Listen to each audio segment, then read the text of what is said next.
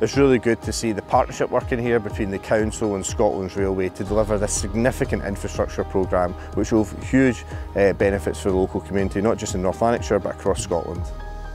This is an absolute vital piece of work in the regeneration of Ravenscraig. This project has been a fantastic collaboration between ourselves, our framework partner Story Contracting, and also with North Lanarkshire Council. We are here building a bridge, but it's so much more than that. Of course, this project is only a small part of the overall Ravenscraig development, which is at the forefront of providing new housing and opportunities for this region of Scotland.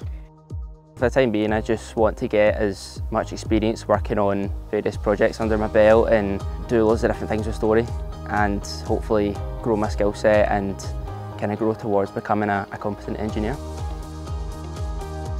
It's going at pace. This is a significant investment that's taking place, and it's not just the investment in the bridge and the road network, it's the opportunities it will bring to the wider area with jobs and new opportunities for young and old alike all across North Lanarkshire and Scotland. It's super important for our area.